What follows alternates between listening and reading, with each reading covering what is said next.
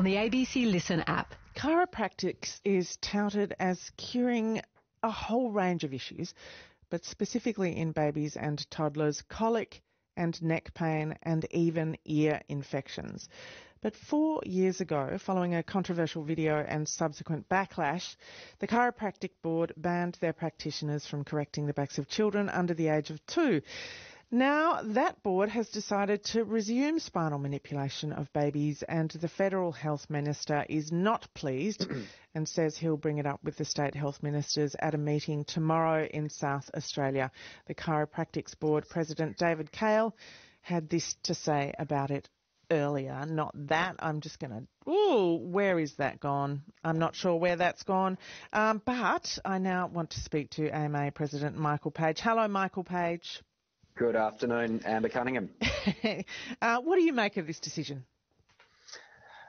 Look, it's pretty frightening, to be honest. I mean, after a couple of major reviews that have been conducted within Australia in the wake of the decision to ban spinal manipulation in young children, found no evidence that spinal manipulation in children does anything useful or is safe to do.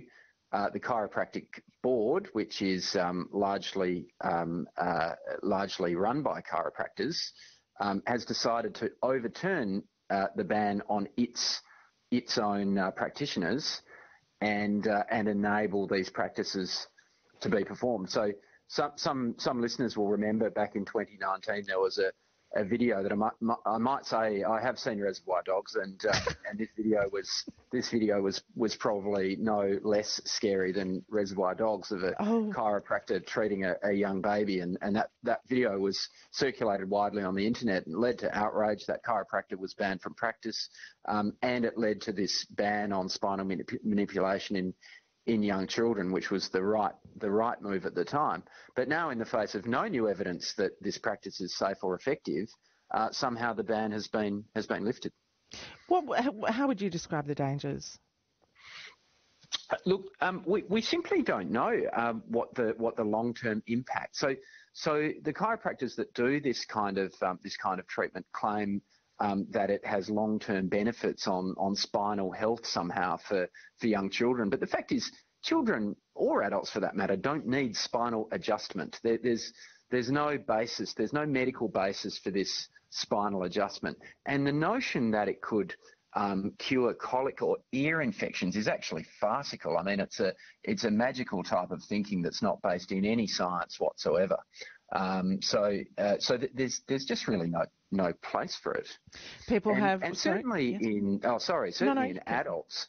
Yeah, in adults there are well-known dangers of some chiropractic treatments. You know, this spinal manipulation of the neck, for instance, is associated with strokes. So patients can, even very young patients, fit and well patients who normally would never have a stroke, can have damage to the arteries in their neck as a result of spinal manipulation and end up in hospital, and sometimes with lifelong deficits or even death. It's pretty rare, but it does happen.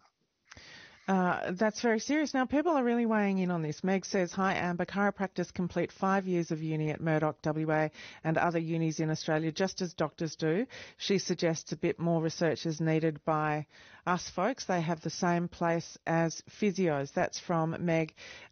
Stephen from Balladura says, while I have reservations about the chiropractic profession, the chiropractic clinician has to be registered with the Australian Practitioners Health Regulation Authority.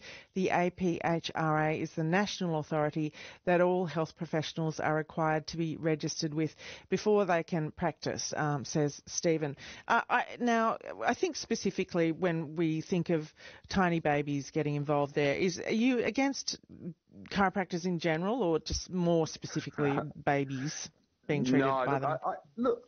I think a lot of doctors work closely with some chiropractors, and there are chiropractors out there who practice within a reasonable scope of practice. They understand the role of soft tissue therapy, massage, remedial massage, those sorts of management of sporting injuries or low back pain. There is evidence that chiropractic can be effective for people with back pain.